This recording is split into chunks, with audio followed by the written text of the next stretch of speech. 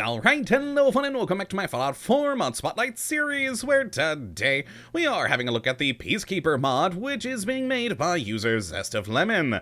And what this glorious little piece of work looks to add into the game is a replica of the Peacekeeper gun from Battlefield 1. And I've been having a lot of fun with this weapon so far, as not only does it have a huge selection of cool, weird animations and even sounds, but it is, in kind of a roundabout way, a historic firearm, as this is, well, the Peacekeeper from Battlefield 1, which based that off the Peacemaker, which was, of course, the Colt single-action army.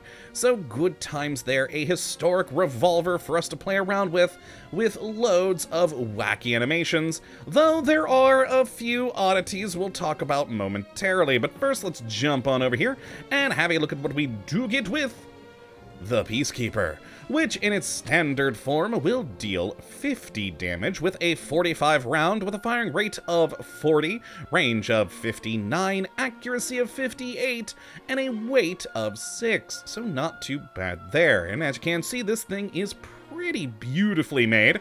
Very nice on the modeling and texturing, though I will admit a personal aesthetic preference here. I think the base standard texture is a bit too clean. We are in the post-apocalypse after all, but thankfully in modifications we do actually have a material category, and you can change it up to a worn down, rusted sort of hunk of a gun, and that to me feels far more appropriate for Fallout, and I quite like that. I always do love when we get material categories to change up the looks of weapons.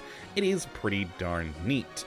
Now, on the other modifications though, this is where we start getting into some of the oddities with the gun. I mean, it looks great, it has some fun materials, it's well made, but it doesn't really have other modifications. I mean, you can see we have 4 categories here, but there's none of the typical things, such as new sights, longer barrels, no, like, muzzle attachments, anything of that variety. Instead, you get the material change, a damage modifier so that you can use this thing longer into the game, and then the ability to change up the animations and the sounds. So very, very atypical as far as modifications do go in this game, which is strange, but I kind of like it. I kind of like it. It keeps the historical nature of the gun. Granted, I do wish at least there were maybe some sights. You guys know me, I like sights. But still, it is kind of weird, but I kind of like it. And the animation variations that you can do are pretty darn cool. Very weird, kind of wacky, but I love them.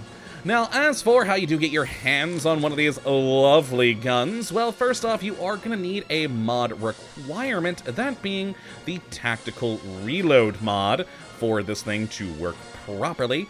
And once you got that, well, then you're going to have another oddity here with this weapon, in that there is nowhere in the world you will find this gun. It's not on any enemies, it's not in a chest somewhere or lying on someone's grave. It is a weapon you purely do obtain through the console commands. That's it. Now, I'm hoping down the road, perhaps there'll be an update to this gun by the mod maker to add it to the level loot list, or at the very least, one in the world for you to find. And if they don't, I'm sure someone in the community will probably make their own patch to do so, but for the time being, this is only available through console commands, which is strange, but this gun, to me, is kind of one of those weapons with the crazy animations it has that you download just to have some weird fun with. But again, I do hope we get a patch for that down the road.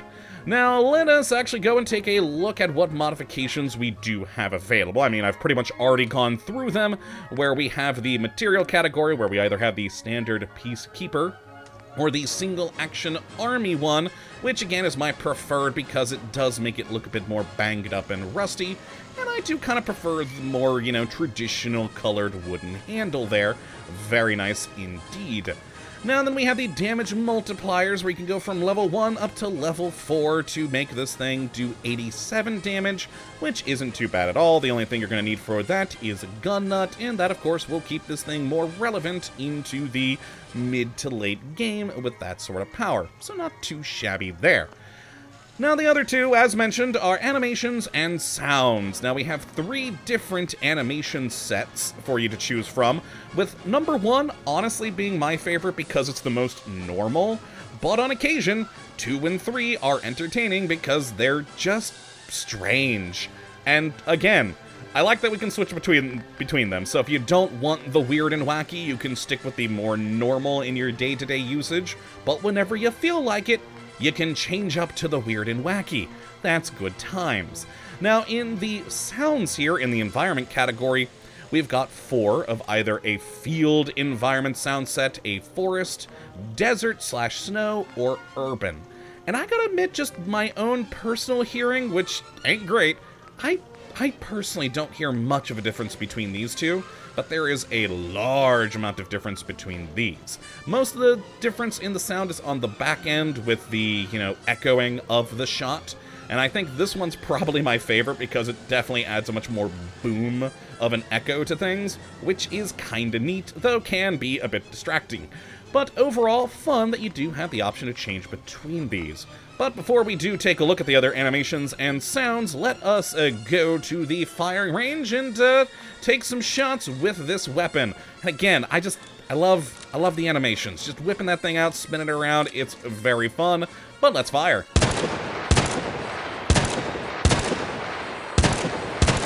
And there we go. Good smooth shooting, very nice reload animation, and let's fire again, but down sight.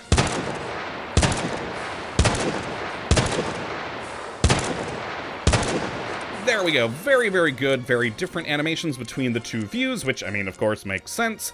And both look glorious. And the firing rate on this thing is pretty good, too. Let's just keep shooting. There we are.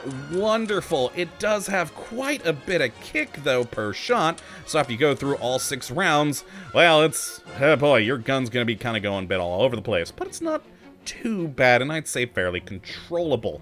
Now let's take a look at the other animations, though, first. Let me grab that Peacekeeper and that one. So this is, of course, the Variation 1, the Standard, which is good, and I do like the reloading. I do like the putting the gun away, pulling the gun out. Very cool.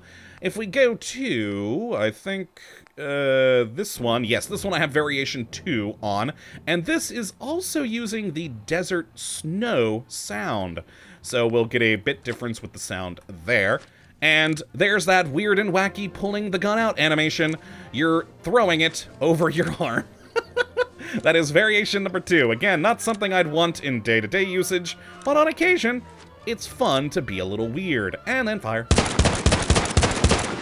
Which, of course, is more or less the same as the other, so not too bad there. The main fun of it is in the pulling out the gun. It's just amusing. It's very nice. And then, of course, we've got the Variation 3, which, whoops, did not mean to drop it. Whoops, oh, that's my fault. Okay, so back in to the Variation 3. I meant to hit X, not R, and I picked the wrong gun. There we go. Variation 3, and this one using the urban sound on this one. That's what I wanted to check there. Oh, nice. And again, that weird, wacky pulling the gun out. It's a toss and a spin, and you're good to go. Takes a lot of time, but it's fancy, and who doesn't love that? And here's the sounds. Oh yeah, listen to that just crackling thunder-like echo. That was beautiful. That's why this one, the sound is definitely my favorite. The animation gets a little bit old again just because it's a bit much and it does take time, but it's cool to have on occasion.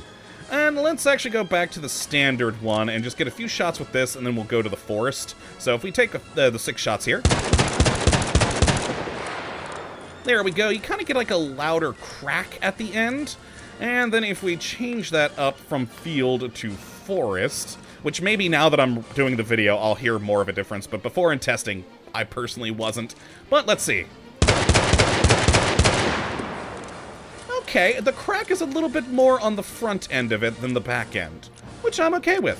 That's cool. But still, personally, I think this one's my favorite sound, and this one, Well, both of these are wacky animations, but let's get this one out, and of course, fight our usual Deathclaw to see this thing in combat, and then see how it does. Boy, I'm gonna die, aren't I? Let's go back to you. There we go. Run away!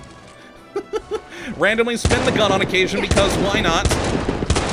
Oh, it's gonna take us a bit to kill this guy, even with 87 damage. It's a pistol, and my crappy shooting. Oh, and he's all the way down there now. There we go. We toss the gun over to our side.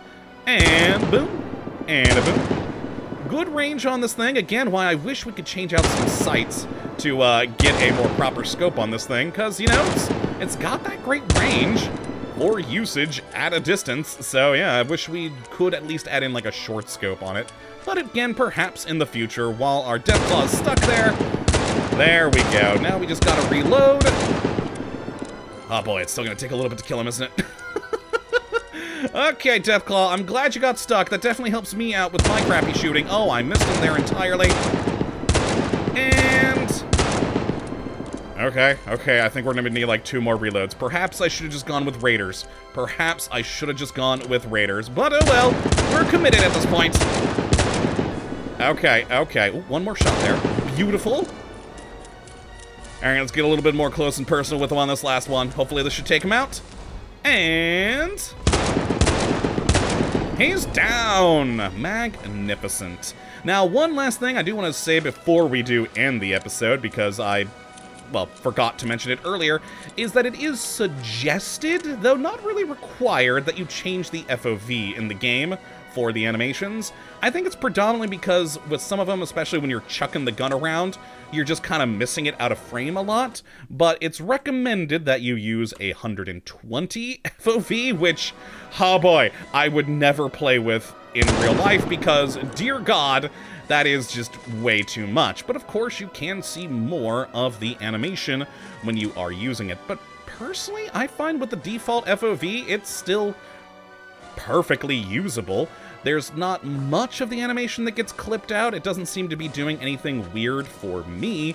But hey, if you do like these Quake-style FOVs, have at it, my friends. Me, though, oh boy, I'll be going back to my 80 FOV later because that's much more reasonable.